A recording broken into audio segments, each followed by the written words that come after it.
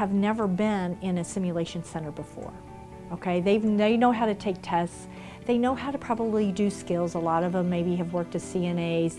They've worked at a bedside, but they've never had an opportunity to be in a simulation center or working with a patient that is not completely 100% real, even though we try.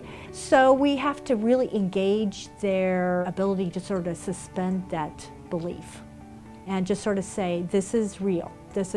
I want you to talk, I want you to act, I want you to do everything you would want to do, and we're going to assist you to be able to do that.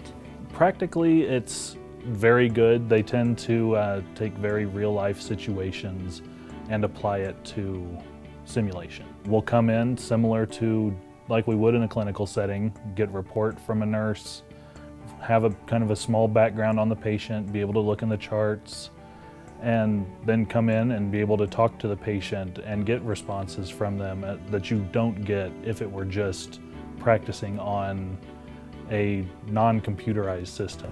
Hello, Mr. Crockett. My name is Lisa, and I'm going to be your nurse today. Hello, Lisa. How you feeling? Oh, not that good. Oh, can you verify your name and date of birth for me, please? Here you get the feedback from that patient that's being portrayed by trained staff. If you do something right, you can watch as the vital signs and stuff improve and the patient's overall demeanor improves. Or if you're kind of going the wrong way, you can watch it kind of go down and know that something else needs to be done. The experience really is about not so much the doing, but it's the thinking. It's about processing. It's about trying to sort of uncover what is the most important issue for them to address first, and allowing them to then take that lead and figuring out where they need to go next with it. Let's go ahead and put a little bit of oxygen on you.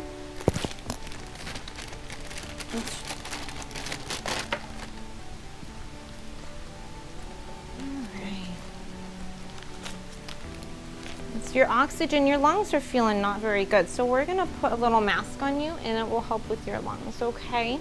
It'll make breathing a little bit easier. Is that okay, sweetie? I'm gonna put a cool mask on. Okay, yep, just like that.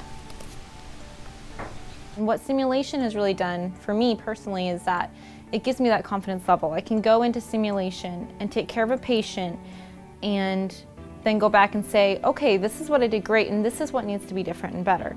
But it's in a safe environment so that I don't have to be worried about really hurting someone.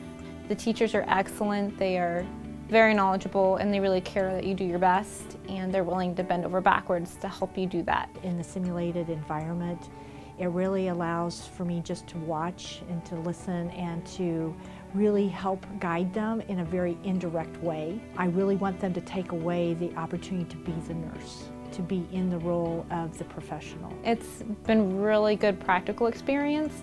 I've learned things in simulation that a week later I went into clinical and I saw the exact same scenario and I knew what to do, and I learned from my mistakes in simulation so that I could better take care of that patient. Both clinically and in the classroom, it's definitely helped. It kind of concretes what you learn in the classroom, and then you take that into the clinical setting. Without it, I think there would be a lot more of a struggle. The most beneficial thing I've taken out of it is being able to work alongside fellow students in the room in a nursing capacity, as well as we'd have to call the physician to get different orders, or call radiology, or call the lab. And when we pick up the phone in simulation, we ask for a specific doctor or for the lab, and we get another person that we have to talk to and describe what we want. And it's kind of relating back to what you are going to have to do once you graduate. You're going to have to be able to call a physician and know what information they're going to need to make the decisions that's best for the patient. It's been a wonderful program and I've learned a lot from it, and I feel much better prepared to go into the hospital now and take care of my patients.